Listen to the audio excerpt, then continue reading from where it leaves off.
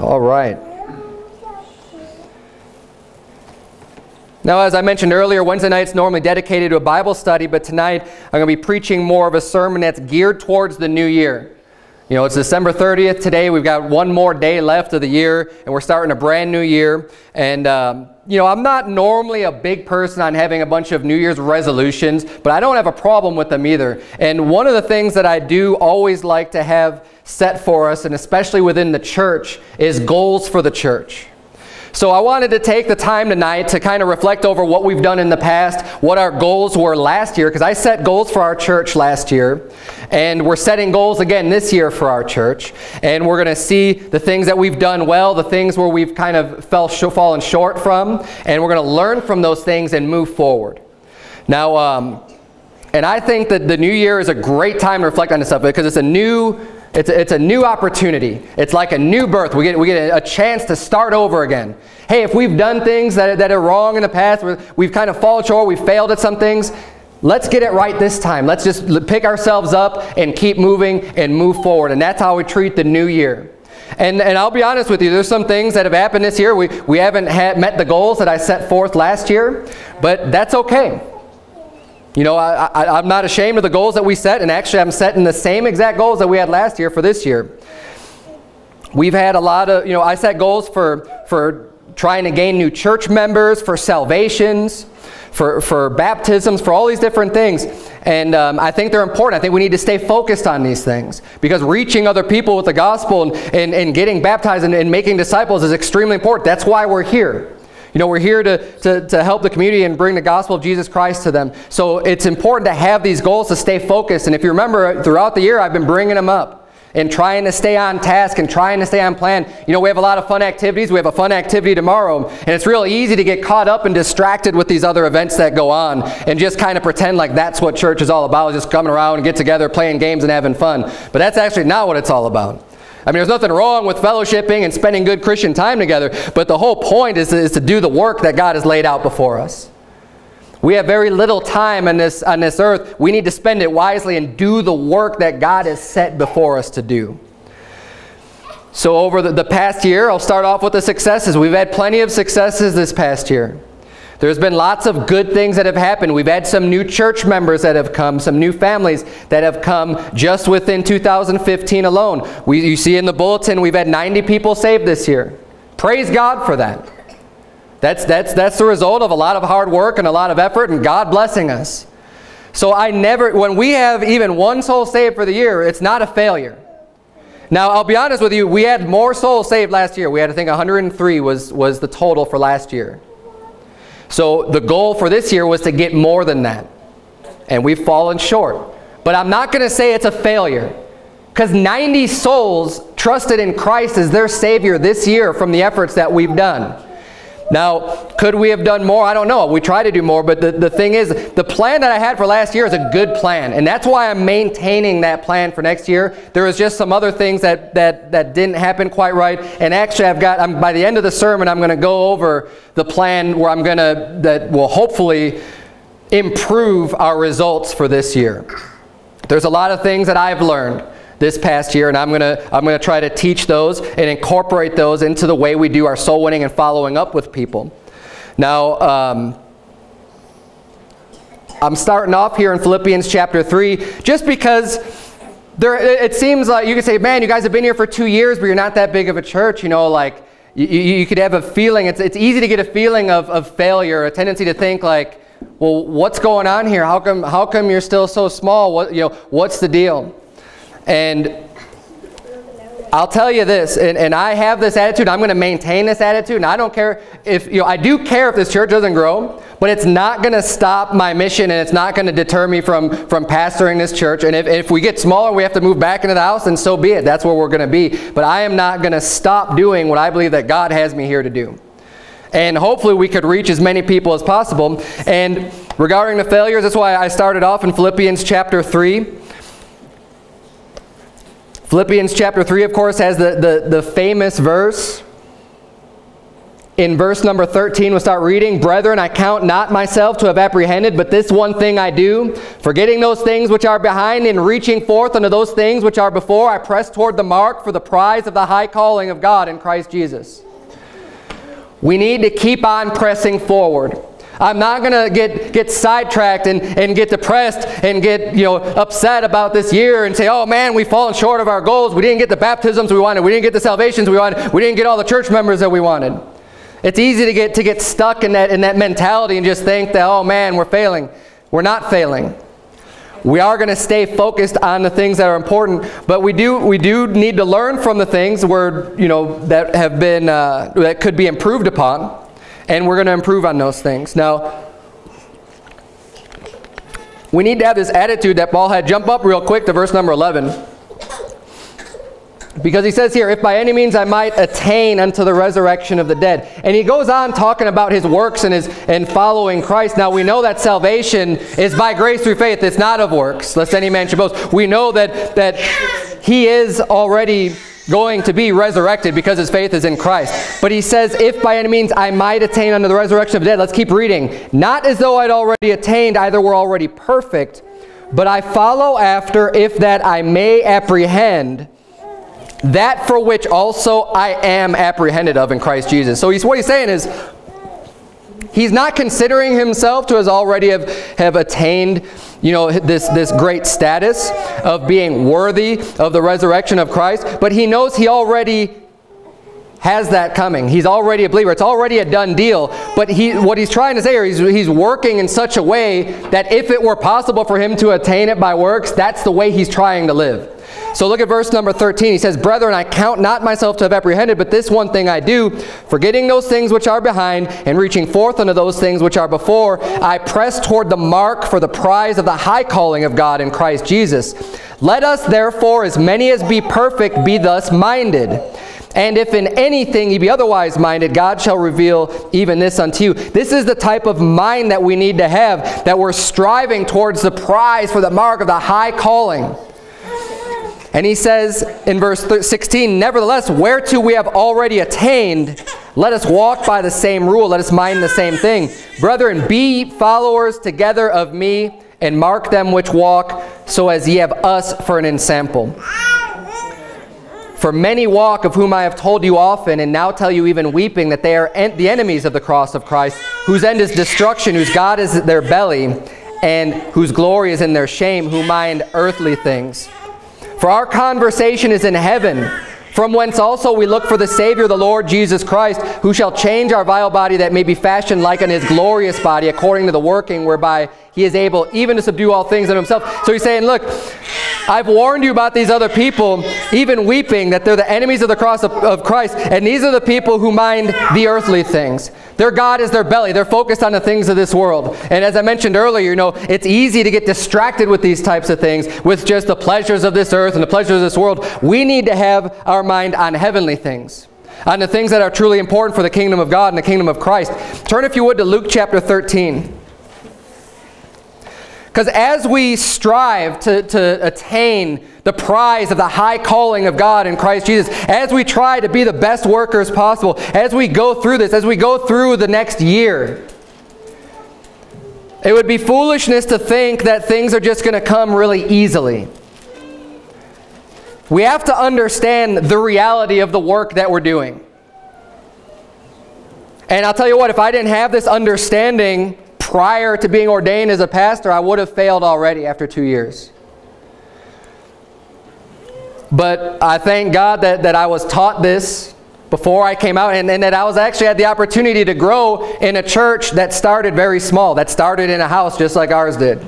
And I was able to see the years and the time spent and the effort that was put in, and in the short run, in the short term, not seeing the huge results. I remember being excited when we had an attendance of 26 people and just praising God that was awesome. Like, we had 26 people in service. And that was exciting. And that's about where we're at today. And that's exciting. And I thank God that He allowed me to be a part of that church so that I could learn and grow, so that when I get to the point to where I am today and where this church is today, I'm not discouraged.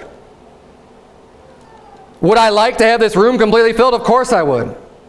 But I'm not discouraged. I know that it takes time. I know that if you're going to do a great work for God, and I've already dedicated my life to serving the Lord. It's a lifelong thing. It's not a 1 year, a 2 year, a 5 year job that I'm holding. This is a lifelong commitment.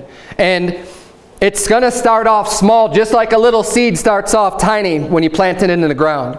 And it needs to be worked on. It needs to be nourished. It needs to be cared for. It needs to be watered. You need to do the work on the ground. You need to make sure everything's going right and put in a lot of effort for that to start to grow. And it's going to take some time for that to grow, but if you do put in all the hard work at the beginning, it will grow and have strong roots and a strong foundation, and that's what we're doing with this church. We're building a church that has, well, we're not even doing the building. God's building this church. We're doing the work that He set out for us. And I believe firmly that this church is going to be a solid, strong, Christ-honoring church that preaches the gospel to every creature in this whole surrounding area multiple times over. By the time we get to have the growth that only time is going to give us, only God is going to give us. But we need to understand, especially in these early years, it's not going to be easy. And you know what? It's never going to be easy. No matter where you're at in your growth, the Christian life is never an easy thing to do. And I'm not saying that to discourage you, but we need to know this so that we can be prepared for what's to come ahead. Look at Luke chapter 13 and verse number 13. Or excuse me, verse number 23. Luke 13, verse 23. The Bible says, Then said one unto him, Lord, are there few that be saved? And he said unto them, Strive to enter in at the strait gate. For many, I say unto you, will seek to enter in, and shall not be able to. And shall not be able. So the disciples are asking Jesus, are there only a few people that are saved? And his answer is basically yes, because he says, look, strive to enter in at the strait means narrow. And the reason why the gate is narrow, because it's only through Jesus Christ. We had someone ask me last week out soul winning, well, do you guys believe that your way is the only way to heaven? And she said that I said, well, it's only through Jesus Christ. She's like, so it's exclusive, only through Jesus, that none of these other religions, none of these other people. I said, yes. I said, exactly, that is what, and she didn't like that. She wants to think that everybody's going to heaven, everyone's saved, but it's not. Look, many, I say unto you, will seek to enter in and shall not be able to. And she is a perfect example. She's going to seek to enter into heaven because who wouldn't? Everybody wants to get to heaven. But the way is narrow. It's only through Jesus Christ. And we need to understand that first and foremost. Hey, there are few that are saved. And the church that we're building is a church for believers. Now, we're going out and trying to bring the gospel. And when you're talking about millions of people, we got 90,000, over probably 100,000 people in the surrounding area here. Few is still tens of thousands of people. They could still be few, can still have thousands of people. So it's not like it's just this small number in this church here. But we have to keep that in mind that, especially in this area, we're probably never going to be some huge mega church like a Joel Osteen, right? That's not going to happen. But I do believe that God is capable of building us, and I believe we will have a big church here. I do believe that we'll have a lot of people later on down the road. But it'll be as God sees fit. But let's keep reading here, verse number 25. When once the master of the house has risen up and hath shut to the door, and ye begin to stand without and to knock at the door, saying, Lord, Lord, open unto us. And he shall answer and say unto you, I know not whence ye are. Then shall you begin to say, We have eaten and drunk in thy presence, and thou hast taught in our streets. But he shall say, I tell you, I know you not whence ye are. Depart from me, all ye workers of iniquity. There shall be weeping and gnashing of teeth, when ye shall see Abraham and Isaac and Jacob and all the prophets in the kingdom of God, and you yourselves thrust out. And they shall come from the east and from the west, and from the north and from the south, and shall sit down in the kingdom of God. And behold, there are last which shall be first, and there are first which shall be last. See, there may not be many that are saved. There may be a lot of trials and tribulations and persecutions that you have to face as a church. As an individual, I know firsthand what it's like to have family members reject you. And to not be welcome in their presence anymore for the sole fact of your faith, of what you believe. Not because you're just trying to cram it down their throat every single time you're around them. Not because of any other reason, but just for the fact because they know that your faith is in Jesus Christ, and they know that what you stand for. And there is family that we don't see anymore because of my faith.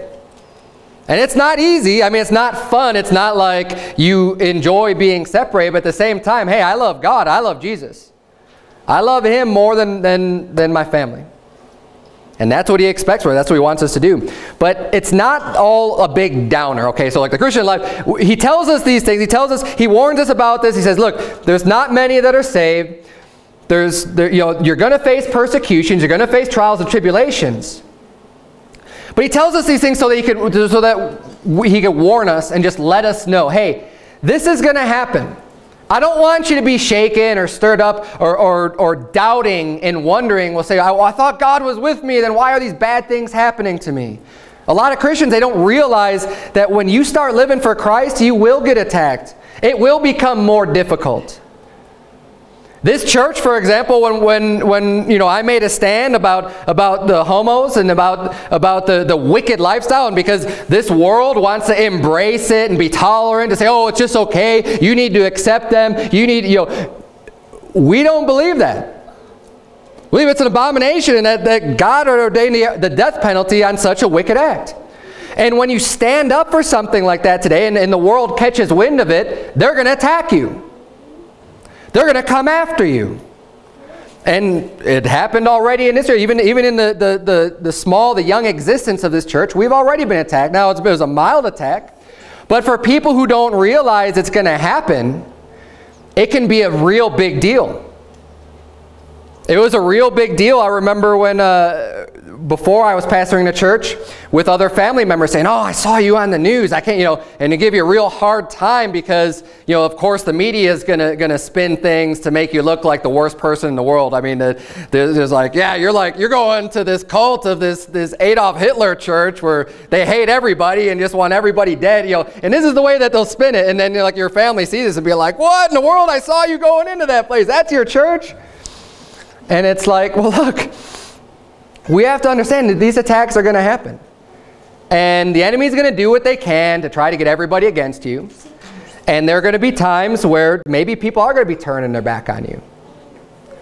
But knowing that it's going to happen should strengthen you. Knowing that hey, this is a possibility. This could happen. If I decide to follow Jesus Christ, I mean, look at Jesus Christ. Look, he's called the master of the house Beelzebub. They called Jesus Christ Satan. They had him put to death. They hated Jesus Christ, the world, by and large. The Jews, they hated him. They lied about him in order for him to be put to death. So if you're following Jesus and trying to live the way that he lived, what do you think they're going to try to do to you? He said they called the master of the house Beelzebub. How much more they that follow him? They're in his house. How much more are they going to call you names and try to destroy you? It's going to happen if you're doing living the way that Jesus actually wants you to. So unfortunately, a lot of people aren't living the way and obeying God's commandments and trying to lead their life according to God's word. And they think they're these great Christians, but they're not facing any persecution. They're just like the world. You can't tell any difference between them. And they're not being persecuted whatsoever because they're not following Jesus Christ. He says, the Bible says, yea, and all that will live godly in Christ Jesus shall suffer persecution. It happens when you start doing the right thing. But like I said, it's not all a big downer. It's just here to help you know that these things are going to happen. The Bible tells us the truth about all things. As I mentioned last Sunday, I don't want anything held back from me, and God doesn't hold anything back from us. He says, look, this is the way it is. This is the way things are going to be. But it doesn't mean that you just have to be sorrowful and sad going through this existence. No, you can rejoice and you can be happy. Because there's a lot to be joyful for. There's a lot to be happy about. And there's a lot of things that are positive. There's a lot of victories that we see all throughout the Bible for people who keep their faith in the Lord. For people who will just trust in God and not in their own flesh and not in their own wisdom. Now, just because our church seems small right now does not mean it's destined to stay that way. You think about Jesus Christ's own ministry just before his death. All men forsook him. Everybody fled and ran away from him and left him all by himself. His ministry, his church had dwindled down to almost nothing. It had its ups and downs. He had people when he was preaching and he fed the masses, the 5,000, 3,000, a lot of people. And then there was times when people got offended at what he said. And they all took off. And he said even to his own 12 disciples, well, are you going to leave too? But go ahead. Because it didn't, Jesus is going to preach the truth no matter what, whether people get offended or whether they love his preaching. In the good times and in the bad times, he was there to do a job. And that's what we're here to do. As a church, we're going to do the work that God has set out before us. Now, sometimes, maybe we're going to abound and things are going to be going great. And other times, maybe it'll dwindle down a little bit because people are going to get mad and upset and leave and get angry. But think about even after a low point in Jesus' ministry, when everyone forsook him, look at Acts chapter 2. We see what happened in Acts chapter 2, verse number 41. The Bible says, "Then they that gladly received his word were baptized. In the same day there were added unto them about 3,000 souls." Huge increase in the church. It says, "And they continued steadfastly in the apostles' doctrine and fellowship and in breaking of bread and in prayers." In a very short period of time,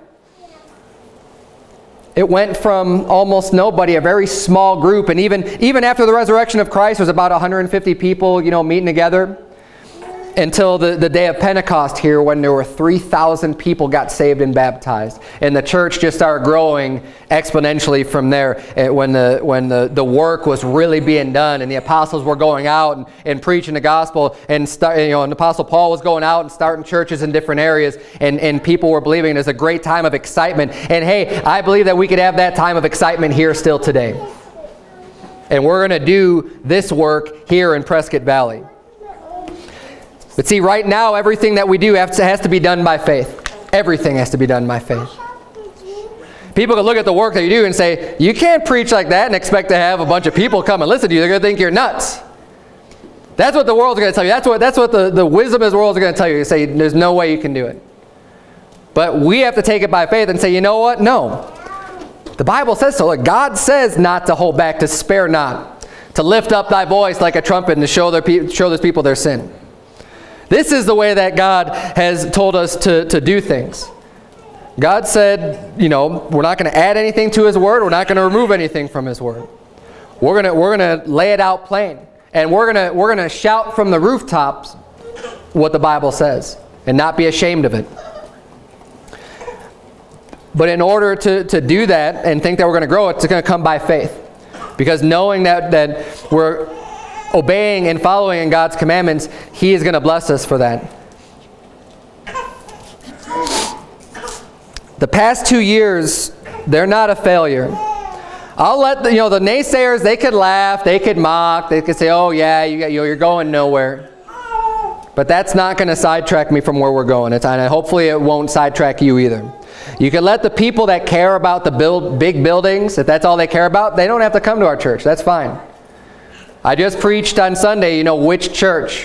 What church is important? What is important? What are the important things to be looking for when you're deciding on a church? And the people that agree with that message, we'll welcome in here. And if people have other criteria, then they don't have to come here. That's just fine. But I have faith that God's going to build this church as he sees fit. Matthew 16:18 says, "And I say also unto thee, thou art Peter, and upon this rock I will build my church, and the gates of hell shall not prevail against it." That was Jesus Christ speaking unto Peter.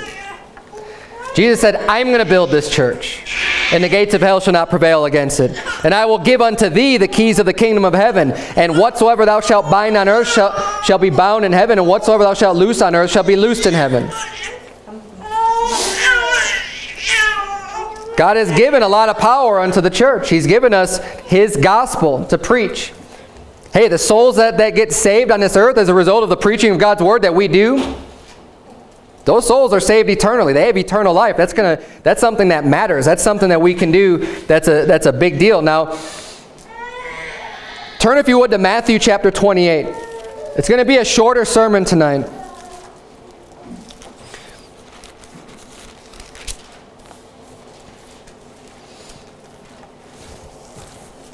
We're going to spend the last part of the sermon going over this because this is really important. This is going to be our main goal for the year as a church. Like I said, I'm not ditching anything. I think the goals that we had last year are good goals. And I'll tell you what the goals were for those of you that weren't here. The goals were to double everything that we've done. The baptisms that we had, I wanted double. The souls that were saved, I wanted double. The church members that we had to double, and the soul winners that we had actually going out and preaching the gospel, I wanted double them. Everything hinged, getting those types of numbers, trying to increase by that much, it all hinged on getting extra soul winners out on the field. Getting more people out and doing the work. You say, you wonder why the numbers we have this year are they're really close to last year's numbers as far as how many souls we've won and stuff like that. It's because we still have the same amount of workers going out and doing the work. One man, one or two people can only produce so much. There's only so much you can do. I mean, you can give as much of your time as you can, but that's it. In order to see really big results, we need to have more people. We need to have more laborers. You know, Jesus Christ said, the fields are white unto harvest. Pray the Lord, you know, the Lord that will send laborers forth. And that's what we need. We need more laborers.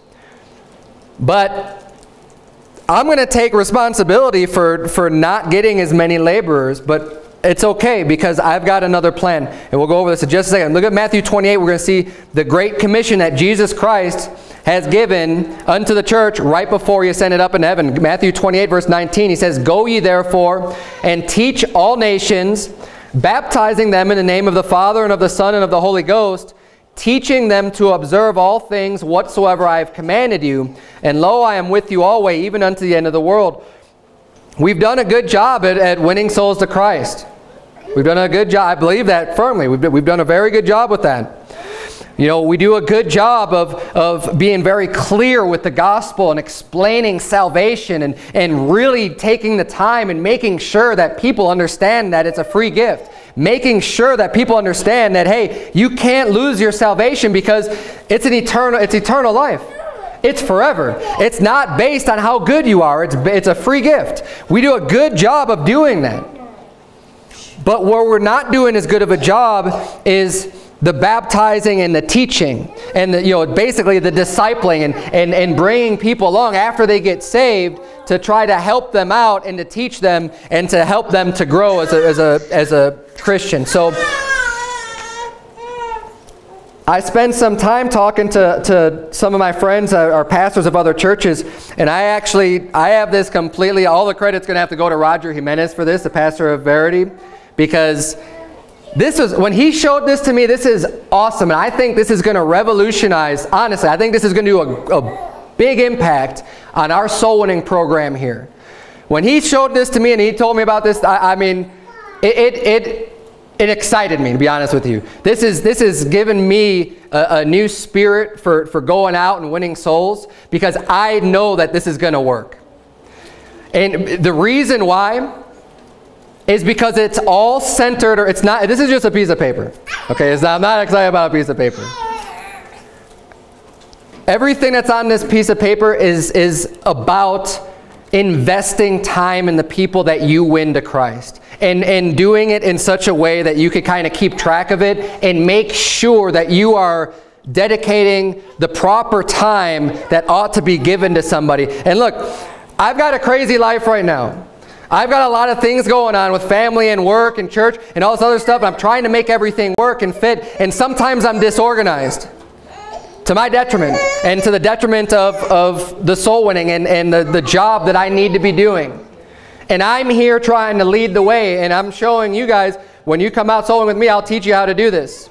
But I've got a new method, and I believe that we will realize the goals that we have set forth for this year as a result of this one change that I'm going to add, this addition to the soul winning. And I've got a whole stack of these now printed up on the back on the bookshelf. And this is going to be something that I'm going to require that we do when we go out soul winning as a church. I want everybody to have these cards. And what this is, it's a new believer follow-up card. It has on here the date that you first come in contact with the person, you give them the gospel, and this is all for people who actually receive Christ as their Savior. Okay, so this is what we're talking about. We're doing a good job with the soul winning. But we need to do better on the discipling and getting them in and getting them baptized and trying to have more of an impact on their life. Because let's face it, when someone first gets saved, this old flesh doesn't go away. You have a lot of other influences in your life that can cause you to go down the wrong path even after you're saved. Hey, praise the Lord that they're saved and go into heaven when they die. And that is the most important thing. But let's continue with that. Let's keep going forward. So you have an opportunity here. You know, and first of all, let me state this. This card is designed for people, only for people who are actually showing interest in church. Because there are people that will be interested in getting saved. There will be people that will be interested in hearing the gospel and who will honestly put their faith in Jesus Christ. But they'll also honestly tell you that they're really not that interested in coming to church. And there are people that are like, and if they have that type of an attitude, you're going to be spinning your wheels, you know, going after that person. So, you know, we try to make the best use of our time. It's the same thing that we do, you know, when you try to give the gospel to somebody. If someone just doesn't want to hear what you have to say, we don't just continually like spend our time just like, no, wait, no, you just keep on trying to have a conversation with them. If they don't want to listen, that's fine. You know, their heart's not there. They're not going to be receptive anyways. So if people aren't going to be receptive to even saying they're interested in coming to a church service, we're not going to keep harassing them and going after them because you're just going to irritate them. You're just going to end up pushing them away. This is for people who actually say, well, yeah, you know what? I am kind of interested in coming to church. That does sound like something I'd like to do. That's what this is, where this is going to come into play. Because what this has here, it has their name, address, you know, phone number, and then some notes about that person and things that happened there to help you remember. But on the back, it's got the date, places for a date for when they got saved, for when they get baptized, so that you can follow up on these things. Remember, hey, this person's not baptized. And you can bring these things up to the person. It's got dates for phone calls, handwritten notes, and personal visits. Look, all of these things are important. For one, you know, the reason why we got soul winning, one of the reasons is because we care about people. You care about their souls. We don't want them going to hell when they die. We should also care about their growth and teaching them all things and them getting baptized. Those are things that we also should care about. When you write someone a handwritten note, not just something printed off the computer that you know, it's like a spam message that everybody gets. When you could write something personally to them, hey, that shows that you care about that person, and that's going to show, you know, even in your own heart, is going to make you care more for that person. When you invest the time at home and say, you know, I've got all these things going on, but I'm going to make sure that I write this note to this person that just got saved. I'm thinking about them. I'm praying for them. When you do these things, that's going to show your care for them. When you make that phone call, pick up the phone and just say, hey, you know, how's it going? You know, we got a church service. We got an event coming up. We've got, you know, whatever. We've got these things coming up. Why, you know, how are things going? You can make these phone calls and then the personal visits. Now, one of the things that's on, and I love this, he's got the instructions on here too. We're going to use this as is, completely. I copied word for word every single thing that's on here because I love every aspect of this. He has here, did you send a new believers packet? Yes or no? Now we don't have, I will have the new believers packets ready to go on Sunday. And what that's going to consist of is just going to be one of our DVDs and a preaching sermon and just a letter that's basically, you know, welcoming them to come to the church. Okay? And we could modify that, and if there's things that you want to send that you think are important, hey, I think this sermon's great, you want to include that in there, have at it. That's great. But we're going to have these new believer packets ready to go so that you can mail it to them. Now, when you mail that to them, automatically that gives you a really good reason to make a phone call to them later on. Because sometimes it could be a little awkward when you're calling someone. It's like, yeah, you talk to them at the door, but you kind of feel strange, like, well, what am I going to say when I call this person up? When you send the new believer packet, you could be like, hey, I sent you a package. Did you get it? Very good reason to call somebody. And this is something that we're going to incorporate. Like I said, I'll have those on Sunday. But the instructions are listed there. And these are extremely important also. Number one, pray for your new convert every day for 1 week, or during the time in which you're actively following up with them and you know, continuing communication with them. Pray for that person every day. Again, that's going to pray. I've mentioned this so many times in my sermons. You know, we are a church that believes that God is a God that answers prayer.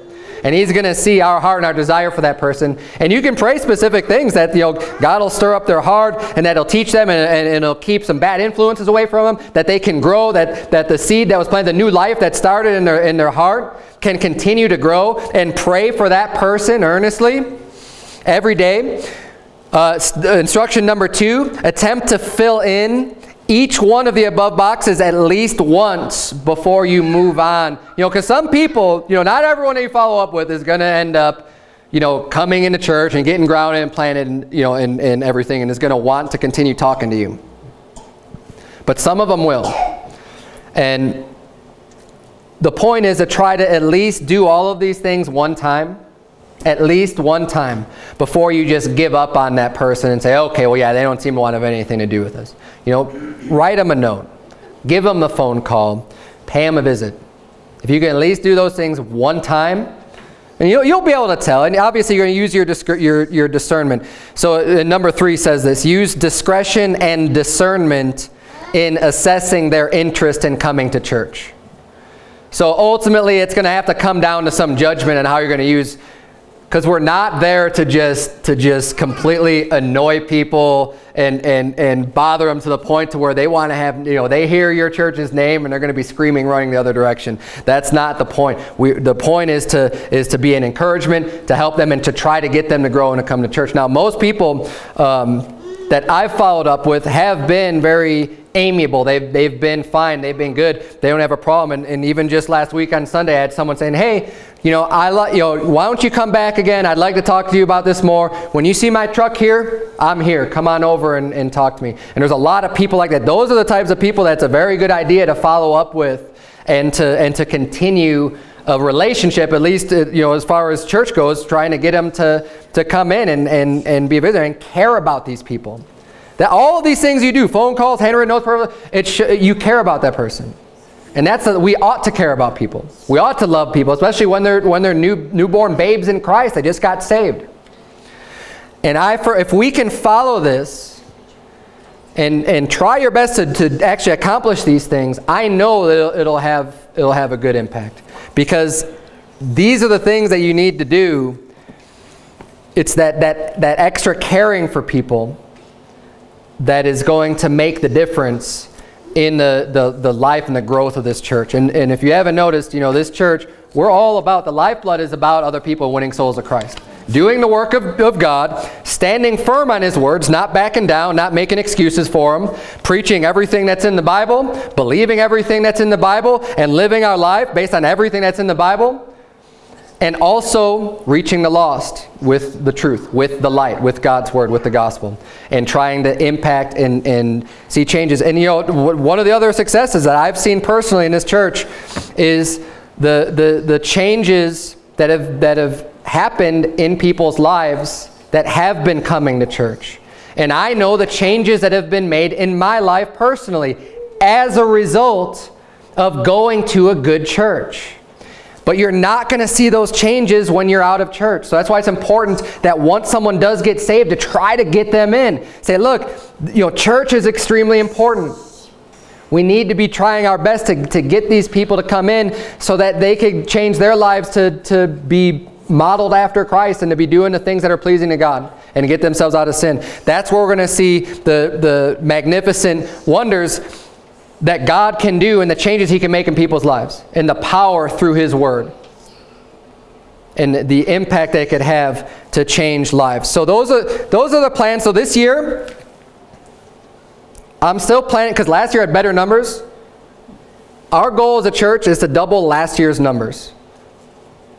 That's our goal again for this year. I want to see, but the only way we're going to be able to do that is to get more people committed to winning souls to Christ. That has to be done. There's no way we can get more people saved with the same number of people going out and knocking doors. There's no way that we can get more people in here baptized if we don't have more people doing the work.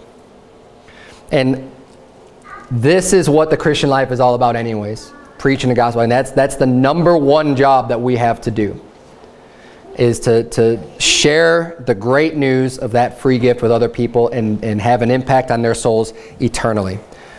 Let's pray. Dear Heavenly Father, Lord, we thank you so much for the free gift that you've given unto us, dear Lord. But help us to be stirred up in our spirit. Help us to decide in this new year. Maybe you've never gone out soul winning before. Maybe you've never even tried to give the gospel to someone before. I pray that you would please help us, Lord, to, if there's anyone in here that's been like that, that they would decide that this is going to be the year that they're going to try it. They're going to do it, dear Lord. That this will be the year that we know that it's so important to preach the gospel that we're going to put aside our own fears and doubts and just humbly do your work.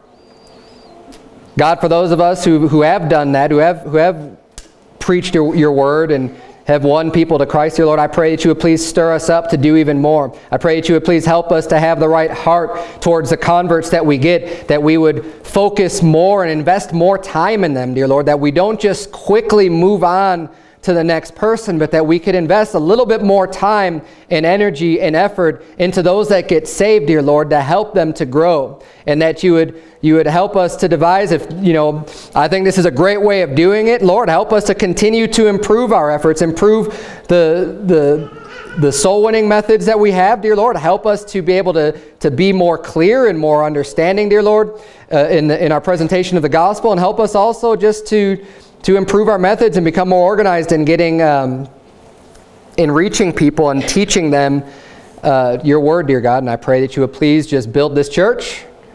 Help us to reach the lost and bring the people to us that honestly are seeking the truth, dear Lord, and that you would use us to do your work here in Prescott Valley. It's in Jesus' name we pray. Amen.